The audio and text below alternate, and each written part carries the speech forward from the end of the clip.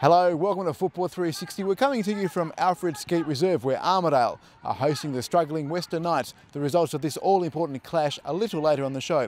Also this week is this, the next rising star from WA, and we bring you a new segment to help you get fit. A team that could be in the Premier League next season has a history that spans 4 decades. They proved they could match it with the big guns after earning a semi-final berth in the Night Series. Now, Ashfield are looking for promotion come 2013.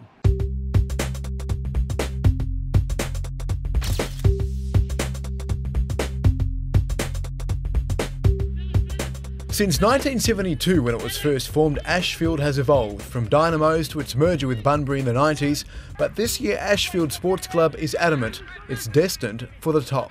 We have a 5-year plan which does include promotion to the Premier League. Our ambitions include basically playing in the Premier League and sustaining that position. Last year was, I guess, a stepping stone to this year, and that's what we're after, that elusive promotion. It may sound like tough talk from a Division 1 team, but this club seems to have a plan. We're installing a bit of professionalism on and off the park, so we feel that we're ready to move and ready to be a force in this state. And to do that, it's going back to basics and build from the bottom. Obviously, one of our glaring criticisms is we don't have juniors. In 2013, that will change. We've got heavily involved in our local community, so with the town of Bassendean, we're certainly looking at developing quite a strong juniors program. After 12 rounds, Ashfield stands in second spot, just 1 point behind Division 1 leaders Wanneroo City. But with a bye scheduled this weekend, Ashfield could find itself slipping down to 5th spot after round 13. Matt Carruthers, only in his 2nd year as head coach, is confident he has the players to do the job. The lure is, I guess, the culture of the club, and that's what we've worked hard to do, is make sure that it is a club that players want to come here and play for because the club looks after them, and that's around the ground, whether it's with jobs and accommodation, and we'll help our own. I feel like we showed in the Night Series that we can, with this team, compete with the Premier League side. So all we've got to do is take this team that we've got, build every week, and there's no reason why we can't win promotion. Matt Wardle is one of the team's faithful. He joined the club last year after leaving Inglewood, and while United have since acquired arguably WA's best league coach in Graham Normanton, Wardle says he was never tempted to abandon ship. All the boys around here, everyone's confident. Coming to the start of the year, first game of the year, we were so confident, knowing that we can mix it with the big boys, and next year I think we will be there. I like to think we're moving up, and I wouldn't be in this job if I thought otherwise.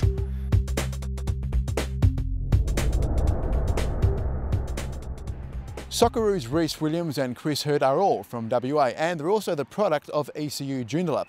Now the club has another star in waiting, 16-year-old Cameron Burgess, who's just signed a 3-year scholarship deal with Fulham.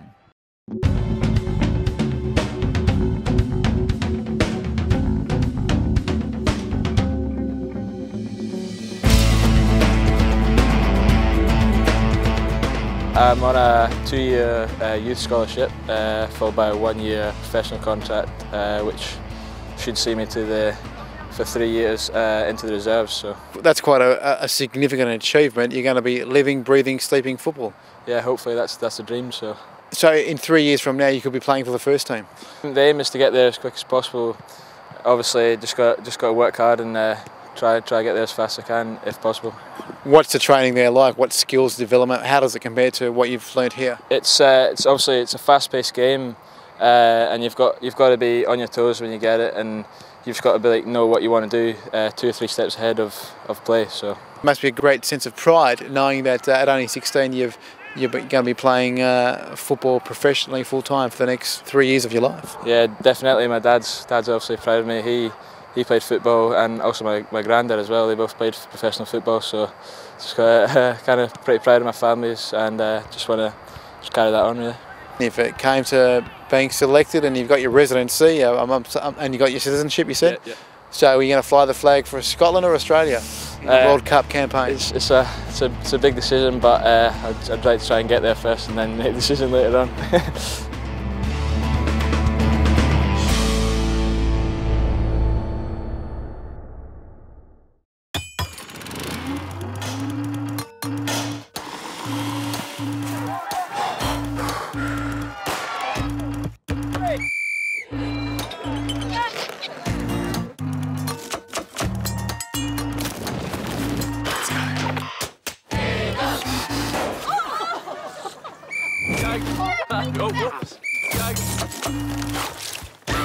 West, happily supporting the communities of WA.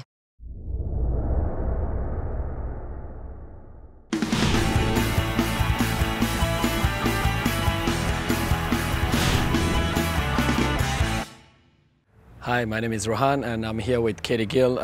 Today I'll be demonstrating the 360-degree lunge. 360-degree lunge is a compound exercise using all major muscle groups through your legs. So we're talking about glutes, quadriceps, hamstrings, your adductors. We're doing it in a 360-degree pattern to increase your neuromuscular adaptation in all three movement patterns. Now I'll get Katie to demonstrate the exercise to you. So as you can see, Katie's keeping her chest up, back straight, core nice and tense, pushing off her heels, not letting her knees go over her toes. Keeping nice form and technique with that rear lunge, not putting any stress on her knees. So doing the same with the other leg. 360-degree lunge, you can progress this exercise by increasing the intensity by using the weights for greater stability and control. Join us next week for some more football tips brought to you by Good Life Health Clubs.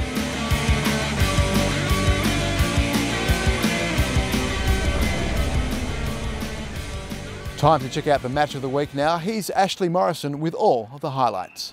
After a tight first half with honours even, 3 minutes into the second, Floreat won possession at the edge of their penalty area.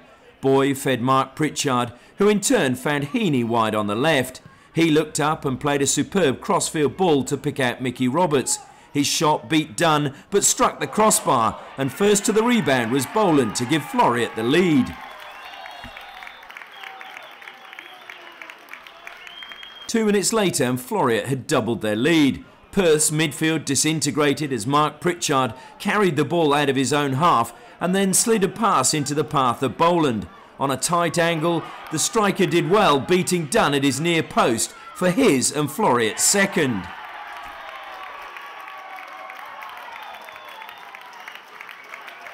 In the 63rd minute, Floreat again tore through the Perth midfield. Heaney found Boy, who in turn fed substitute John Brooks, who cut inside Kilkelly with ease and struck a left foot shot that left Dunn grasping air.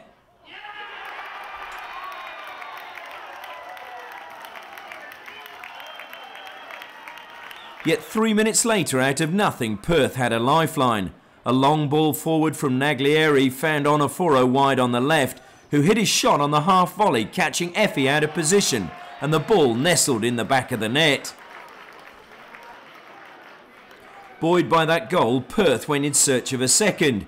Naglieri released Adam Batchelor down the left, and he found Onoforo.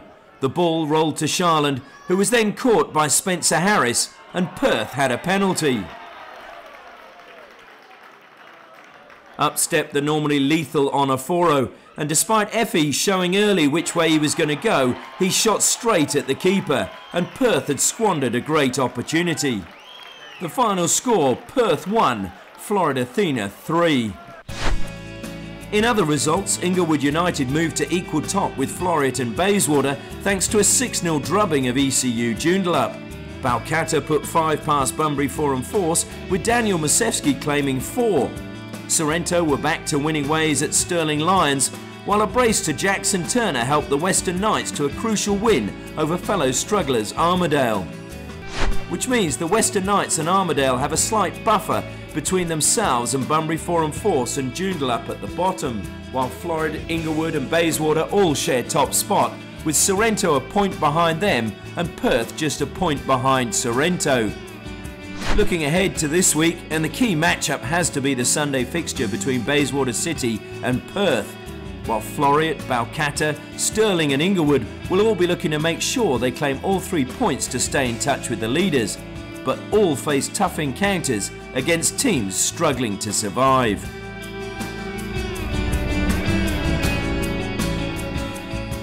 Next season's A-League draw has been unveiled. The 26-week competition will see Perth Glory home for 14 matches. Due to some refurbishments at Nib Stadium, the first game against Brisbane will be held at Patterson Stadium on the 5th of October. Let's have a listen to Glory coach Ian Ferguson. I've had a good look at it, and I think it's a lot better than last year. You know, we've got no road trips on there as well. We've got, I think for the first time in our A-League history, we've actually got 14 home games as well. So All good, yeah, I'm really pleased with it. I suppose it's only right and fitting that the season should start with a grand final replay. Yeah, look, obviously it's it's a great game to be involved in. Obviously the grand final we lost it, and to play them so quickly again after that, is I'm sure there'll be a little bit added spice to that one. What do you think of that game being at Patterson's? Yeah, look, obviously the stadium I believe is not available or won't be ready at that time, so I believe I've got to go to Patterson's and play that game. Any questions regarding venues, I'm sure you'd need to speak to the CEO on that one, but from what I believe at the moment, it's not available for us. With regards to the on-field stuff though, do you feel it's a bit of a disadvantage, like the fans are a bit further away, the players aren't as familiar with the venue? Is any of that a factor? Yeah, look, it's my first time obviously going to the stadium as well. I would prefer obviously to go to Nib, it's more of a footballing stadium than going to the big oval. But look, that's the way it's got to work out, that's what we've got to do. We've got to play where we can, and if the stadium's not available, then we can't play there. The 14 home games also good news for fans, I guess, and how much of an advantage is it for the side? Yeah, look, it's good because I believe that we do a lot of travelling, and to get that 14th game, whether it be regional, whether it be at home at Nib or elsewhere, is a big plus for us. Because we definitely do a lot of travelling over the course of the season, and to get that one, I really do feel that's a little bit of an advantage for us, which is good. How does this year's squad compare to last year's? Yeah, look, obviously I'm excited. I think we've brought a lot of young players in. A lot of potential.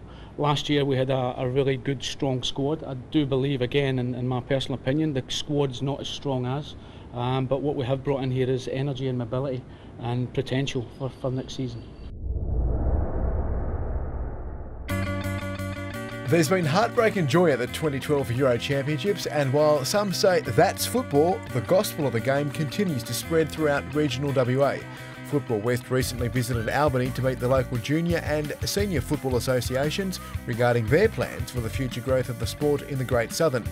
Board member Henry Arturo and Chief Executive Peter Hugg visited the port city, aimed at bringing the junior and senior bodies and other regional stakeholders closer together to develop the sport's appeal. Further visits and meetings will take place in the upcoming months to progress these discussions. And that wraps up another busy week of Football 360. Thanks for watching. You'll see us again next week. Bye for now.